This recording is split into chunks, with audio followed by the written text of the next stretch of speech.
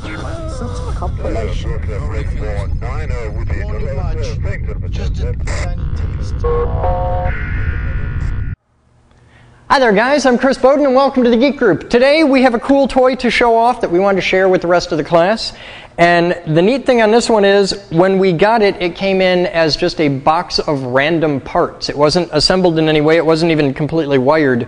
And this came in with a large donation of random equipment, and we couldn't figure out what it was at first. So while sitting there that day eating lunch, I took all the parts out of the box and started putting them together, and it became pretty obvious how they went together. And this is what we got. And it looks like a little drill press, but it's not. At least I don't think it is. There's no real way of figuring out exactly what it is. It's made by the Crown Manufacturing Company. It's a model number 31638 and serial number 5-308.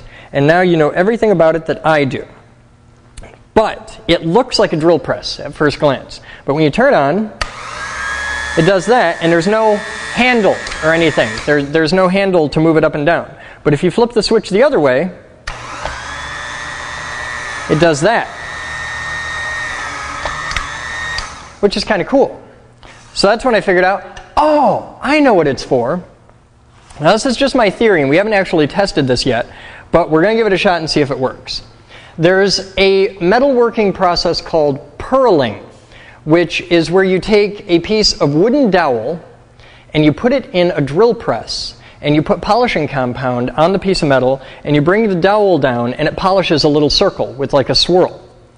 And you move the piece of material that you're working on and you bring it down to a new spot. And if you do this right and you really practice at it, and they're like, you know, somebody with a lot of patience that might be like a jewelry maker, you can make a really cool effect called purling. And you see it on pocket watches a lot, on the inside of a pocket watch, where you'll see it, it'll look like scales or overlapping circles.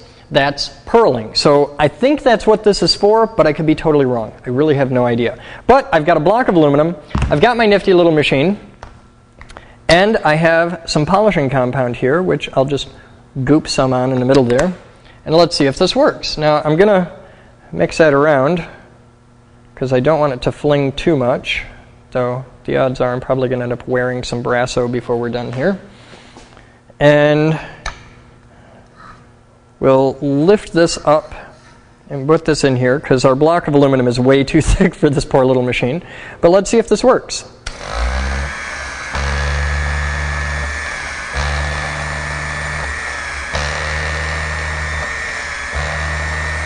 Now what I'm doing is letting it cycle in the same spot, and when it goes up, I move my thing, and it polishes the next spot. So I let it do about 3 times in each spot.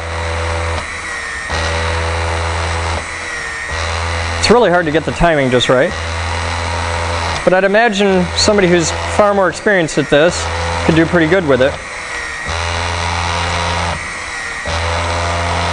It makes a pretty good racket.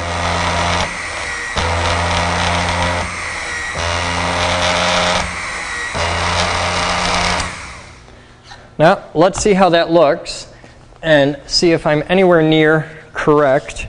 And hey, look at that. I have purled. I'll clean off my polishing compound. And look at that. It worked. Here, we'll get a good close-up. I'll hold it down here. You can see it. There is my purling right down the middle. Isn't that nifty? So yeah, it actually does work, and it does a pretty good job. So now we have a purling machine here at the lab, and this is my first purling. I'm very proud. I'm finally a real life boy. So yeah, purling machine.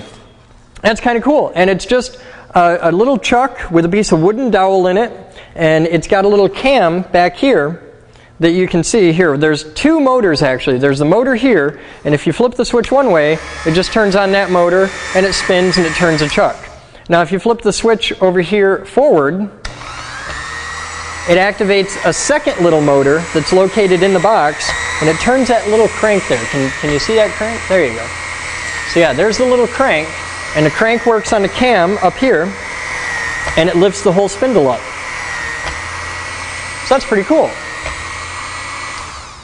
Neat little purling machine. So it's kind of old. It's probably 80s vintage or older. This thing could be as far back as the 60s for all I know. I really have no idea. I don't know anything about it. We just got it as a bunch of parts and put together and figured out how to do purling. But I've done purling now, so that's a whole new machining process that I just learned today. I've never done that before. So yeah, there's our newest little toy. This is in Machine Shop. If you're a member out there and you'd like to come down and learn how to purl, then you're welcome to try out our machine. Come on down to the lab here at the Geek Group. We're Burdick Street for the Heavy Industries Lab, which is our machine shop. And you guys can come down and play and do purling and make a pocket watch or just make a, I don't know, make a dragon. Do a dragon and metal with that. So yeah, you guys have fun. I'm Chris Bowden. We're going to get back to work. I'll see you next time. Bye.